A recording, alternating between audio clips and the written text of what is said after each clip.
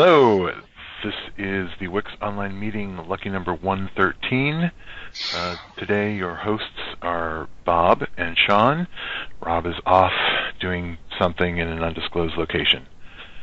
This should be a very quick meeting because it's been 2 weeks and we have only 5 issues to triage. So let's look at the agenda, which mostly will be about triage. I think that's what we're ready to do. Sean, are you ready? I'm ready. Let's try this.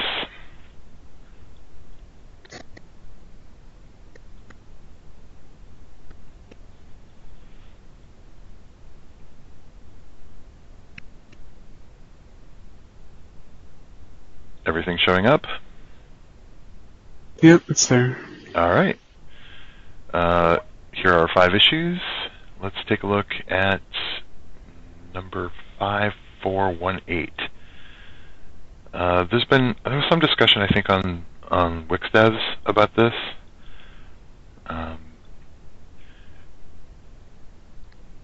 As far as I know, all of the things that we need to do to support right-to-left languages are supported via the WiXL file. And if not, that's a bug. Because that's, as I mentioned on WiX devs, there are some attributes that you can set on dialogues that WiXLs don't support, and I'm not sure if that's an actual bug or not. Okay, Jacob says it was WiX users. That's close. Yeah, I'm not entirely sure why those bits aren't supported by the WiXL. There's definitely code in the WiXL parsing to exclude those bits from just dialogues, and I'm not entirely sure why. But the bits are supported on all of the controls, so as far as I know, it's possible. The question I have here is, what do we actually do about it? This is a localization problem, and I don't know about you, but I don't know anyone who's fluent enough to translate any right-to-left languages.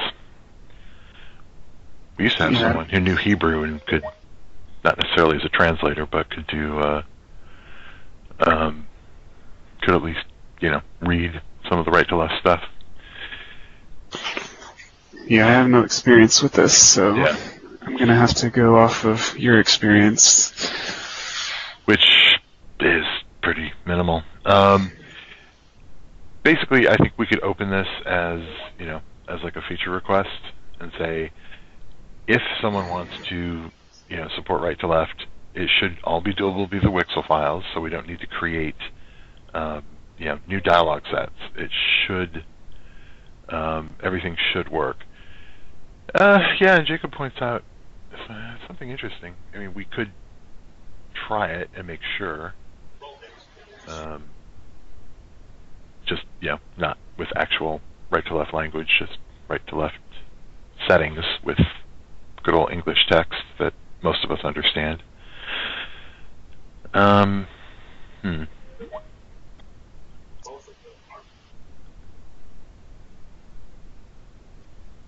Yeah, that's a good idea, Jacob.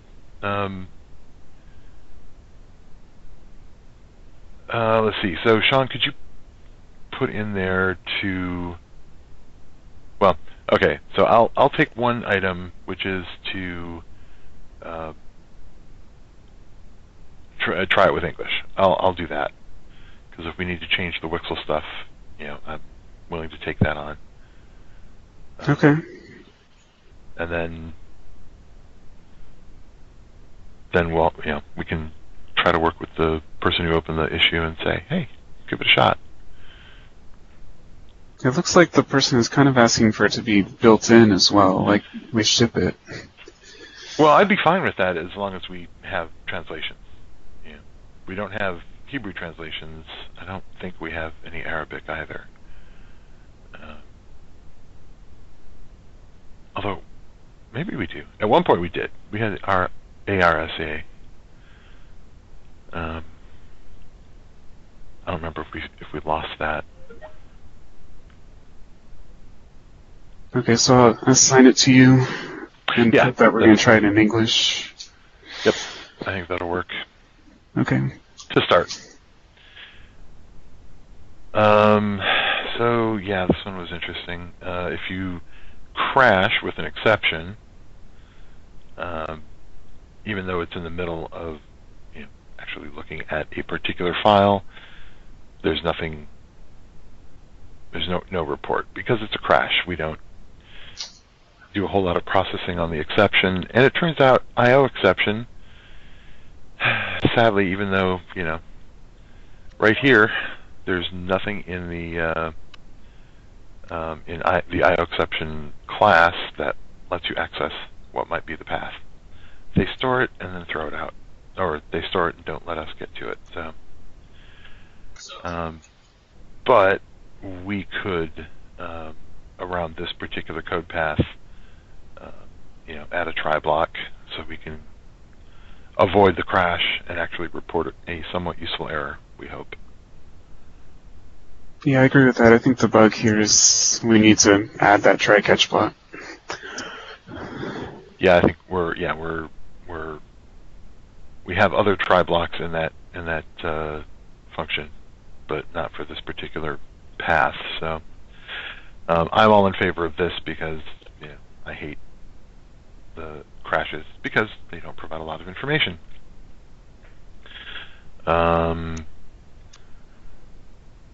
So I'd be okay with this in 3 if someone wanted to do the work there.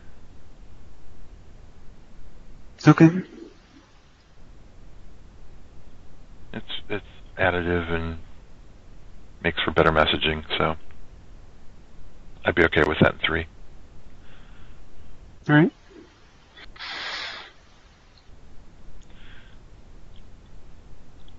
Okay, so this is an interesting feature request. My initial reaction is that MS Build is this, schemaless thing with, basically just property groups and item groups, and woe anyone who has to go, editing this stuff by hand. But it turns out you can actually provide a schema for the properties and items that are well known, or that are not well known, known by your targets. And there's actually some XSD files in the ship in Visual Studio for like CS Proj and whatnot. It's not complete at all, and for all I know, it's one of those things that they did back in 2003 or something and haven't really touched since. But it turns out it is actually possible, if we wanted to go and do this. Interesting. I didn't realize C# or any of them actually had that stuff. Yeah, it looks pretty. I mean, it's big, it's extensive. I don't know how exhaustive it is, but they're just documenting the things that are known. So we could do this. I don't know how interesting it is, other than the interestingness of being XSD for MS Build projects. But if someone wanted to go in there and create it, it's a nice non-coding documentation-like task.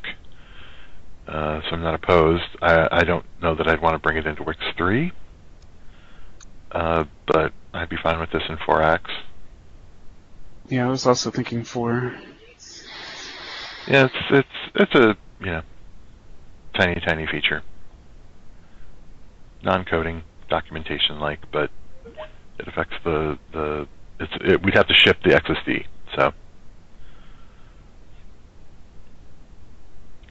And it would be interesting. I mean, some of the if you're used to hand editing your WiX projects, you know your way around WiX 2010 targets, but it wouldn't be bad if some of it was a little bit better documented.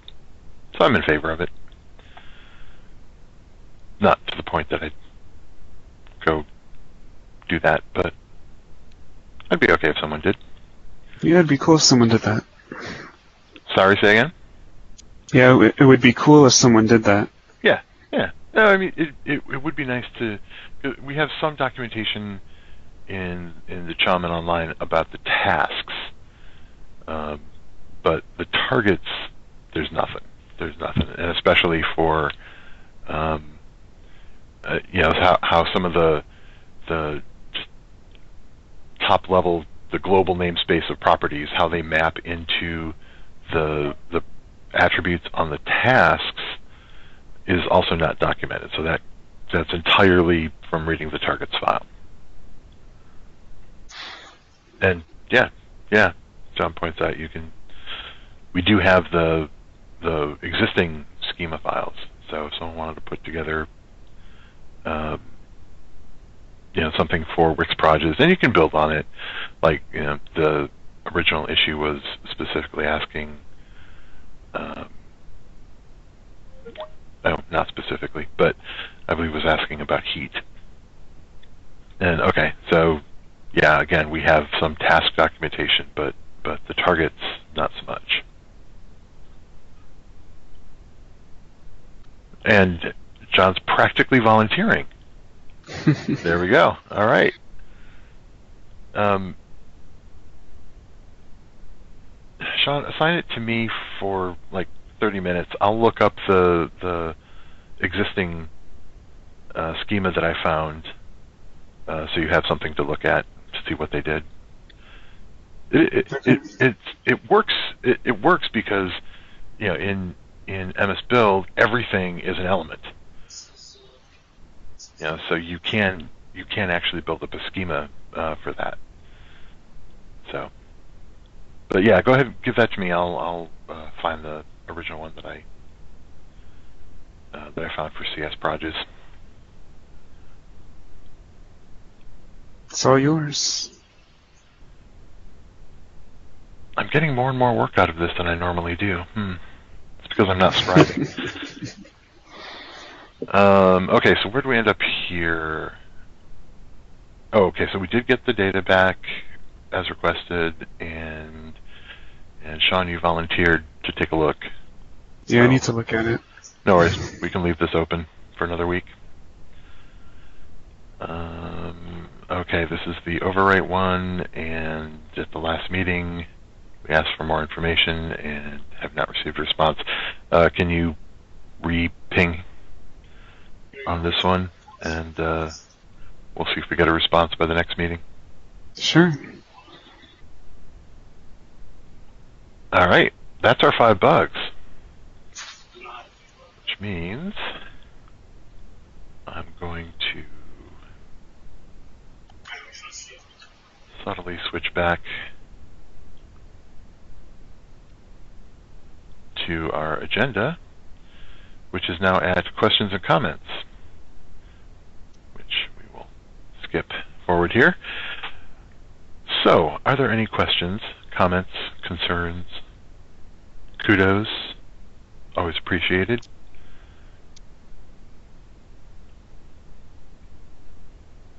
John's typing. So I will speak over the typing, just so there's something on the recording.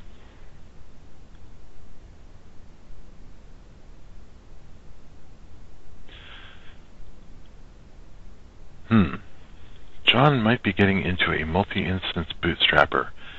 Yes, my response is the same as yours. Ugh. Burn doesn't have anything today for multi-instance packages, and because it relies so heavily on the product code, most of the things that you can do, in multi-instance packages, that changes the product code, and kind of Burn doesn't really enjoy that. I'm sure there's an open feature request on this very issue. It's not horrible. You have to teach Burn that product codes can change, and that's probably the biggest thing. And then if you want to have, like a set number, that's probably not bad. If you want to have arbitrary numbers of instances, that's perhaps more interesting of a problem or challenging. Oh yeah, fixed number. There you go. So that's a simpler case, and that works really well for tests, development, production, that kind of thing. Doesn't work as well for a number of instances of a database. Jacob has a question, I think. Informs custom action issue is related to the set DLLder. Oh. My guess would be it's related to the fix that I did for Windows 10. The ARP thing, modern ARP? Yeah, where I switched to shell execute. Okay.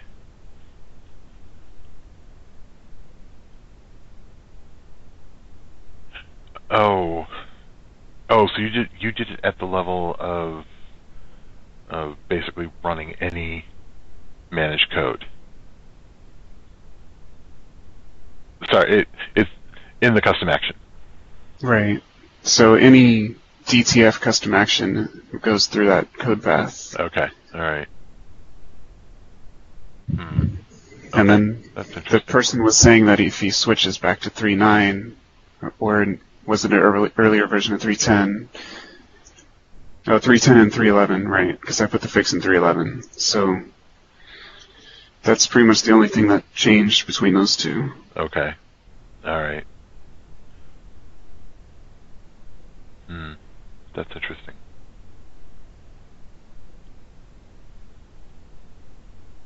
That's interesting. We had another report about the modern ARP thing, apps, whatever they call it, about it not working again in a later release. Right.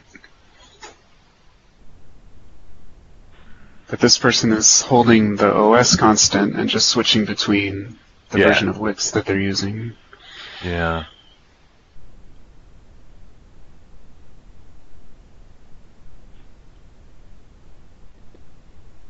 Oh, wait, actually, did you verify that this person's running, is this on Windows 10 at all? I don't see that detail in the bug. Oh, that's true.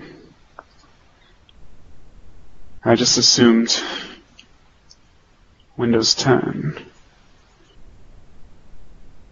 I'll have to look at what he uploaded again. Okay, yeah.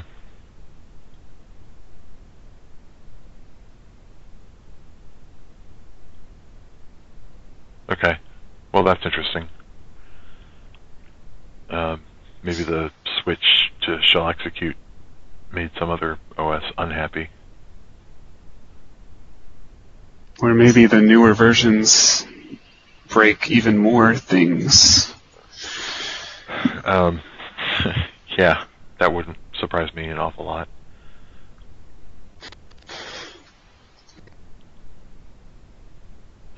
All right. Anything else? Anything else worth discussing? With only 5 issues, we're 22 minutes in. Not bad. All right. I think that's it. We should be back 2 weeks from today. Hopefully Rob will be back in the office and able to do this whole talking thing. All right, that's it for me.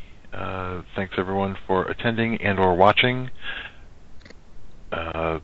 We'll work on getting this recording up. I might need Rob's help for that. All right, that's it for me. Have a great week and see you in 2 weeks. Bye.